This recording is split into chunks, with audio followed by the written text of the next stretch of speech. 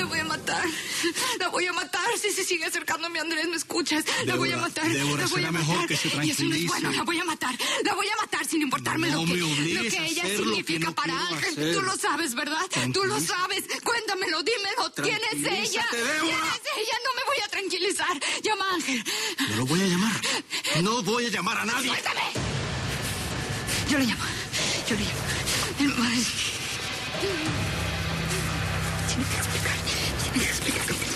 Tiene que explicar quién es ella. Tiene que decirme quién es ella. Para que la puse en mi camino. Porque si no, nos voy a matar a los tres.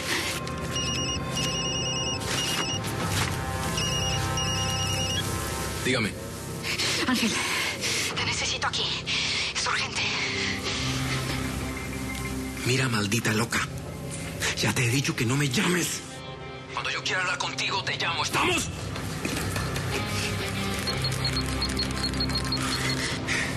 ¿Con quién estabas peleando, Ángel? Nunca te había visto así. ¿Qué pasó? Una loca, una loca que me persigue. No sé en qué momento le hice pensar que podía tener algo con él. Oh, ay, pues así habrás dejado a esa pobre mujer. Es una loca. Ya te dije. Me tomé unos vinos con ella y... Ahí tienes. Ahí tienes.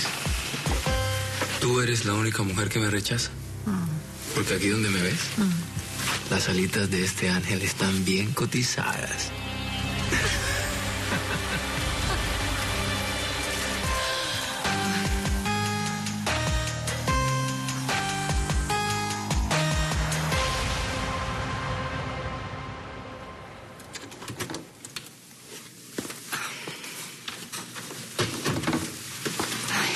Andrés, lamento interrumpirte. Y lamento más interrumpirte por trabajo y situaciones personales. Por favor, háblame claro. ¿Qué es lo que me quieres decir?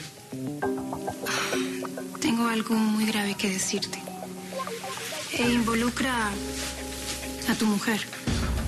¿A Lola? ¿A qué te pasó con ella? No, a tu esposa. Tu esposa legítima. Débora Noriega. Fue al hotel a amenazarme.